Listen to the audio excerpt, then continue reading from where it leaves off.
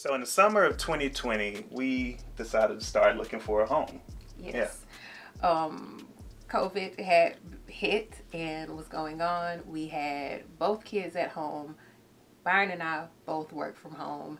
And we pretty quickly discovered that we didn't have enough house for everybody to be in the house at the same time. We needed more space, and so it had been on our agenda to start looking for, a new home. Even before COVID. Before COVID. COVID just kind of really brought it to light, really. And then so there were, I guess, kind of two types of homes that we were looking at. We looked at a lot of existing homes, but we wanted to get something that was, fairly old. Yeah, I guess the gamut. We were going to be on our Chip and Joanna. We were going to do the whole fixer-upper thing. That's what we want, what we thought we wanted, I think. Yeah. And we found a home. After some looking, after some searching, we found what we thought would have been the perfect home. And it didn't work out. And so, back to the search. Yeah. And as you know, around COVID, home prices shot up. I mean, everything went up. Even the value of our home went up, which was, a good, welcome thing to see. Right. But when you're looking to move up in home size and buy something bigger, that's when, we started realizing, okay, this is good and bad. Right. It gets a little iffy when, yes, you'll make more on your house, but you have to pay more for the next house. And again, we were looking into a fixer-upper type of thing. And so the days of being able to walk into a house and pop in a few changes and boom, you've got instant equity, that was gone because everybody was looking for a house. And so the cost or the prices shot up, the inventory was dwindling, and what we ended up running into were a lot of homes that were way overpriced for what you were actually getting. Yeah, true. So true. And not to mention bidding wars that was coming up in the process with homes being overpriced. These were homes that you would think, who's bidding? Right. Right. On this property. And, so we said, we're good with that. We're not going to participate in bidding wars. Yeah, we're not our style. But we still needed a home. Right. We still needed a home. And so with prices being so elevated, we thought, okay, if we have to pay top dollar, why not just go with new construction homes anyway? That way we don't have to deal with trying to plan for construction projects and move in and then remodel the kitchen or, put in new flooring and that type of thing. We could just get it fresh, already built. Exactly what we want. Yep. And it went exactly as we planned, right? You funny. Because no. That definitely did not go exactly as planned. So where do we go from here? So home values were high. We had given up our search for existing homes. And so we started moving into new construction. It took me some warming up to get used to it because I wanted to buy something low, fix it up, and then, reap the benefits of the added sweat equity that we had put in the property. Yeah, and that really wasn't happening. And so with new construction, as you mentioned, you're paying top dollar. But the difference with that, like you said, if you're going to pay top dollar either way, if that's where the climate is, okay, but let's get exactly what we want. And so once we came to terms with that, we discovered that there were really two options. We could either be the builder or we could choose a builder. Yeah, so two options, be the builder or choose the builder. So we started down the route of choosing a builder. And basically, when you choose a builder, you kind of go and you meet with other builders to figure out which builder fits right with your personality, the experience that they have, and the type of home that you want to build, and then how much do they charge for that particular home, right? So during that process, you're kind of interviewing all these different builders to really try and understand, what is the general price of this home that I want to build, and then two, just kind of getting a feel for the builder to see if y'all would be a good fit. Right. Figuring out what their process is. And that's one of the pros of working with a builder, of choosing that choose a builder option. They've done this a whole lot of times. And so they're bringing all of that knowledge, all of that experience into your project with them. Yeah. Yeah. And then so that's choosing a builder. The other option is that you can be the builder yourself, at least here in the state of Arkansas, where we live. You're able to build your own residence. That could be anything from you picking up the hammers and the nails and putting the house up yourself to being more of a project manager. Hiring out subcontractors.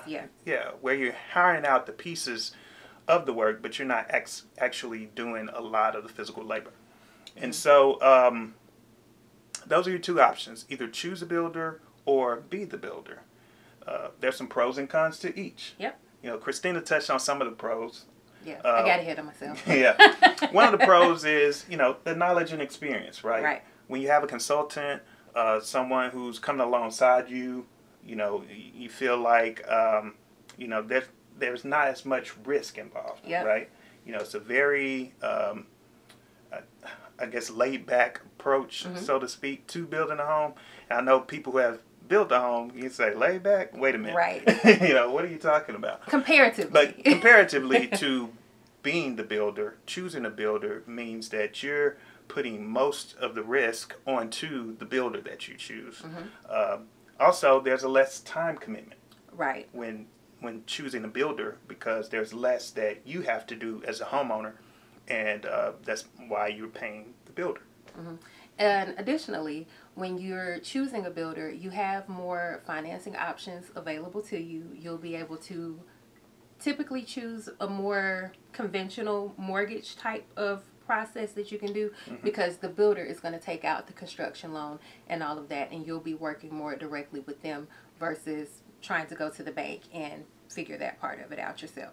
Yeah, that's true. And then when it comes to design options and things with the builder, it can be a pro because the builder already has things laid out in neat packages for you to choose which model home you want or which options you want on your floor plan. It's normally a small list, but it's enough to kind of fit most people's needs and get the job done efficiently. Right, and if you're willing to bring more money to the table, you can always make upgrades from those pre-prepared packages and things that they have. And another benefit of that is you'll typically be able to walk into a model home that builder has done before, and so with all their floor plans and packages and finishes, you're able to walk into a home that already exists, and you're able to see exactly what that's going to look like, and it's pretty valuable. Yeah, it is. Now, some of the cons with choosing a builder is that with that builder comes all that experience, and it's not free. There's a cost involved. Normally, it's anywhere from 15 to 20% of the total value of the home. So you're foregoing a significant portion of your home equity when you choose to go with a builder, but that's not a reason to discourage anyone from choosing a builder. Right, and in addition to that, those limited selection of floor plans and all of that, like we're having floor plans and design choices that you can just choose from, they're already laid out for you. That can be a pro, but it also presents a limitation because a lot of builders only have certain floor plans that they'll build from. A lot of builders, you go to something called Design Center, and you can only choose from the options available at the Design Center unless you want to bring more money to the table and have those things done, either pay for those upgrades or have them redone after you've already moved into your home, which is basically paying for it twice. Right. And you don't want to pay for stuff twice. If I can help it. I'm too frugal to want to pay for stuff twice. Yeah. If I pick these faucets, those are the faucets I want. I don't want to have to do that again. But on the flip side of the pros and cons of choosing a builder, you can also be the builder yourself. And as with everything, there's pros and cons with that too. Yeah, there's pros and cons as well with, being the builder. One of the pros with being a builder is by skipping the builder, there is more money that you can keep in your pocket. I mean, now remember, the builder does bring a lot of experience to the table. So when you forego working with a general contractor, there goes that experience as well. So even though it's a pro, you have to be careful to make sure that that fits your personality. And we'll kind of touch more later in the video on lifestyles and personality. But that's a big one. Yeah. You get a chance to keep 15 to 20% of the house value. So in your pocket. So think of a home that's, you know, say it's $300,000, right? Well, 10% of that would be $30,000, right?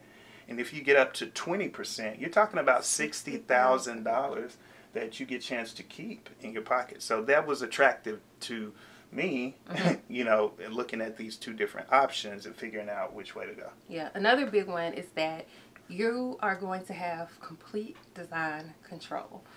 Your floor plan, your cabinets, your roof, literally everything about this house, everything you are going to get to choose, from your hinges to your flooring to the color of your baseboards to your fixtures. Every single thing you're going to get to choose. Yep.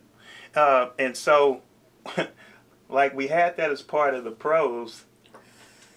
As you can see, that can also be a con, right? When things aren't laid out for you and it's up to you to decide and make those decisions on your own, it can become a challenge. Very overwhelming, because that's a lot. Yeah, that's a lot to take on. Did you hear me when I said you have to pick your hinges, your doorknobs, the front door, where your brick color, the mortar color on the bricks, everything you have to make a decision on, and that can be pretty challenging. Yeah, and again, another one of the cons is you're taking on more of the risk. More of the risk, you know, the attention that it takes and the time that it takes to do those things. You know, these are some of the downsides of being an owner builder, or not even downsides, but more challenging, you know, aspects of being an owner builder. So, you know, how do you determine, you know, which option is best for your lifestyle? Right. Like, to be an owner builder, or you build it, versus find a builder, right? Or have a builder come in and help you. Well, I mean, let's talk about being the builder and that lifestyle, right? I think that you have to be very organized. Very organized, very detail oriented. There's a lot of fine-tuned things that you're going to have to do. Lots of phone calls, lots of emails, text messages, pictures to take, conversations to keep up with. It's a lot. It's a lot. And on top of that, being well organized, you also have to enjoy planning. You know, you really have to enjoy that process, because there's a lot of planning that goes into building a home as an owner builder.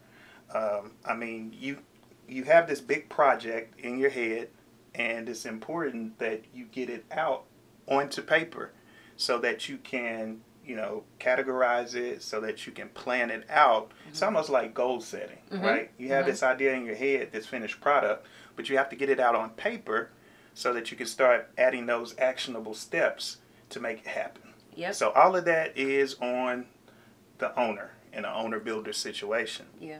And it's not even just being organized or just enjoying planning. You have to be quick on your toes, too. You have to be a quick learner, because something like this, the very first time, it's kind of, I feel like it's going to end up being a kind of thing like riding a bike, where once you know, but until you know, you do not know. And so there's a lot of new information coming at you, a lot of different things coming at you, and you're going to have to be able to retain that information and be able to give that information back. If your plumber wants to know, hey, where did you say each of the openings were going to go? Where, if your electrician wants to know how far apart you want your base plates and all these different things, you have to be able to answer those questions. That's very true. And not even that, but when Christina says be a quick learner, it's really not that you need to know every detail, but you need to know the essentials, okay? Because normally when you're doing owner builder, the builder, you're picking up the role as the builder, but hopefully you should still be working with some great tradesmen or subcontractors that understand the skills and what they're doing. So, you just need to know where to look when you do have a question and you don't have an answer to it. That's the most important part out of being that quick learner. Yeah. Then also, I mean, you have to have good financial and business skills because with owner builder, as we said earlier, there are limited options in financing. Yes. So in addition to there being limited options in financing, you're going to have a lot of other numbers thrown at you, like spreadsheets, calculations, budgets, lots of budgets, costs for supplies and materials. So all of this is where those business skills come in handy. Yeah. We're not saying that you need a business degree, but your personality, your lifestyle kind of needs to fit someone who kind of enjoys, I guess, a little bit looking at all those numbers and staying on track. So I don't know. Yeah, I would agree with that. You also need to have lots of extra time because there's everything that we mentioned, being organized, the planning, the learning, the budgeting, all of that takes time, and that's on top of whatever other responsibilities you have. And so that is definitely something that you're going to have to keep in mind, along with patience. I don't think that this is something that everybody is built for. I personally, if it was just me, I don't think that I would be built for it. I don't think I would be built for it, but luckily Mr. Jones is built for it, and he kind of helps balance me out on the patience thing, because you have to be prepared for delays. You have to be prepared to, well, this isn't right, I need you to come back out. All kinds of different things like that. Yeah. I mean, you have to have a lot of patience and soft skills because you're going to be communicating to people, trying to convey your vision over to them, and in addition to that, managing expectations between you and the subcontractors when there are issues, working through those issues. You can't be cussing people out. No, you can't. You can't do that. I'm sorry. Because the subcontractors and tradesmen, they're independent contractors as well. They own their own independent, separate businesses. And I think oftentimes people don't recognize that. Like with a builder, the builder has his company, which is separate from each individual trade. Yes. A tradesperson that has their companies. So in the end, you're working with multiple companies that are taking part in this project. So, you don't want to leave a sour taste in anybody's mouth. Yeah, because everybody's bosses, so. Right. So, okay, we talked about the lifestyle, the type of personality, skills, type of habits for the choose a builder option. What about, or for the be a builder option? What about if you want to choose the builder?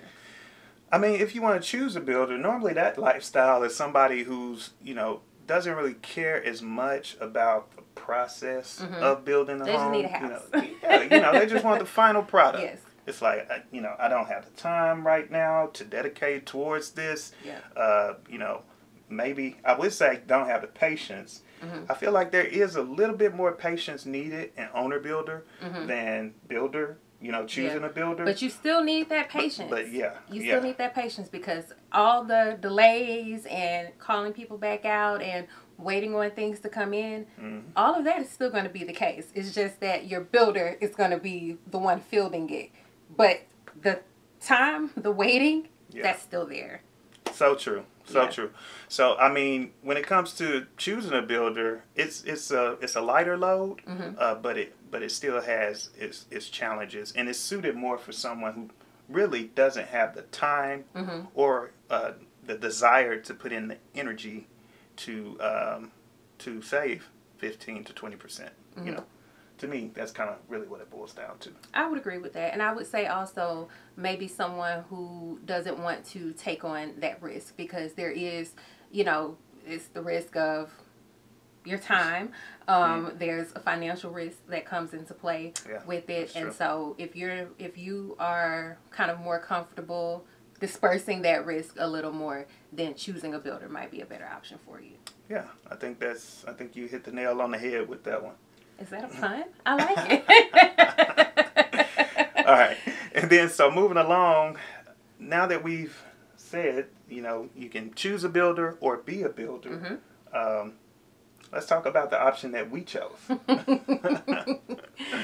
So, with all this stuff about, the personality types and all of that, again, if it was just me, I would not have had the... But it's not just Christina. It's not just Christina. Luckily. I'm here as well. And I am a frugal person. Yes. By nature. And so when I caught wind of there was an opportunity to save some additional dollars by being an owner builder, it piqued my interest. Yeah. My antennas went up. And not just that, Byron likes to tinker. He likes to poke at stuff and figure it out. Yeah. And he likes numbers and budgets and spreadsheets and all these different types of things. I like all that weird stuff. He loves I wouldn't call it weird. It's just, that's just what you like. Yeah. And look at how it's coming in handy. And if it's not clear, we chose the owner builder option. I just realized we didn't actually say it. But yeah, we chose the owner builder option as what was going to kind of work best for us, work best for our lifestyle and our family. Like we said, he loves the numbers and all of that. I want design control. Yeah, she can't wait for the design piece. And so, when I guess approached Christina with the idea of, hey, what if, we try building it ourselves, I think it took a little bit of convincing of myself. I know. I wasn't quite sure in the beginning. But also, I think I had to convince Christina just a little bit. Now Christina, she believes in me, like wholeheartedly, and that means a lot to me. But he also likes to. He thinks very hard about his decisions, and I was like, look, I need a house, and so I was concerned because this is a very big decision. It's a lot of very big decisions, but. If there is nobody on this planet I would trust more with a project like this than you. Oh. So when you said, no, for real, I'm going to do it. Okay, let's do it. So let's just kind of give them an update about where we are. Yes. So now that we made the decision and we're here, what was it? Not a few weeks Friday, ago. A couple Fridays ago. A couple Fridays ago. 2 Fridays ago. Yeah, 2 Fridays ago. We closed on our lot. Yes. Right? So we are officially landowners. And, we're already homeowners, but now we are also landowners of the lot. Yeah, the lot. Where our house will be sooner than later, hopefully. and we'll have another video coming about how to pick out land, search for land, choose a lot. So we won't give away the secret about whether our lot is in a subdivision or if it's out in the country. We'll leave that to the imagination until that video. For now. Just for now. But so it's going to be exciting. You guys get a chance to come along with us in the journey. I'm sure we'll get some things wrong. My hope is we get a lot of things right and just a few things wrong. But you'll be here to come along with us and learn as we learn in this process. And I think it'll be fun. I think it's going to be fun. Just kind of figuring out what all is involved as we go along. I think we both primed ourselves really well to understand that this may not go perfect. Yes. But in the end, it's gonna go. Yeah. In the end, we'll have the product that we want. Yeah. At the price point that we want, and that fits our family and our family's needs. So, what do we say next? Thank you for watching the video. Yes, and if you like this video, hit the like button. Be sure to subscribe, and you can also follow us at Build WBC on TikTok and Instagram for kind of a little more up-to-the-minute updates before we are back to you guys with these like more informational videos. Yeah, and if you have any questions, just feel free to leave them in the comments. Yep. Or any suggestions about additional videos that you would like like. to see. Yeah. We have a list of videos that we're planning to release or record and release. So expect those in the coming weeks. And until next time, we'll see you soon. Bye. Bye. All right, so in the summer, did I scare you? I just wasn't clear on which one of us was going to talk. Yeah, that's why I went ahead and just started. Okay.